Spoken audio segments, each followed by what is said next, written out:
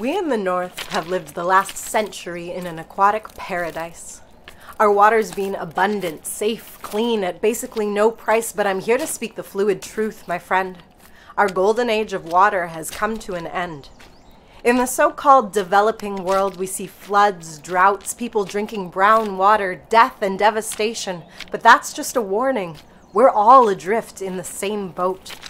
Our rivers and lakes are in a state of ruination. It doesn't matter what part of this planet is your habitation. We got here through mismanagement, blind development, deregulation, a sonic boom in population, deforestation, climate change, and ignorance. We love moon rivers, chasing waterfalls and singing in the rain. But who sings about where water goes when it runs down the drain?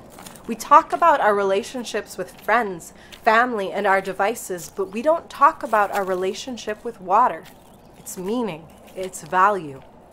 Guess why there's a water crisis? From rainwater harvesting to smart irrigation, we are in the midst of a tech revolution, and that's a big part of the solution.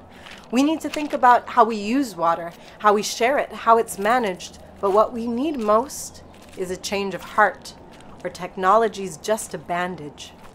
Water is the fiber that touches all the bases. We are all in deep trouble, and there is no new oasis. Water's problems are complex, but I am here to say they're solvable. Clean water for all is within reach. So let's make ourselves audible. We owe it to Mother Earth, to every mother's son and daughter. Let's talk about water.